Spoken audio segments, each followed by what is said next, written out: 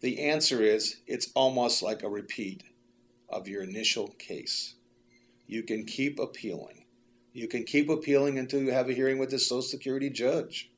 You can even appeal above the Social Security judge. So if you're receiving benefits and you feel that they are improperly trying to terminate your Social Security disability benefits, you have the right to appeal. The deadlines to appeal are like in any other Social Security case. Every time you're turned down, you have 60 days to appeal.